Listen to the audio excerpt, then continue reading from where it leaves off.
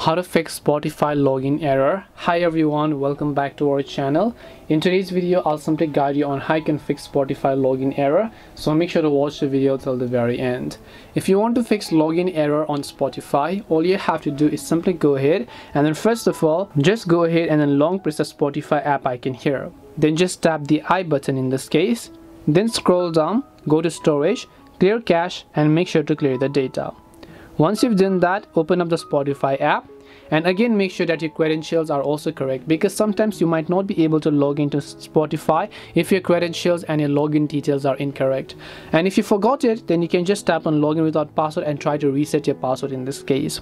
If it doesn't work out, also make sure that your internet connection is working fine.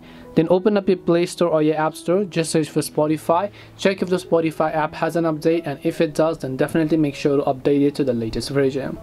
Hopefully one of these may have helped to solve the problem. If it did help you, then make sure to leave a like and subscribe to the channel. If you have got any more questions, queries or doubts, then feel free to also leave them down. Thank you very much for watching till the end of this tutorial and see you soon in the next video.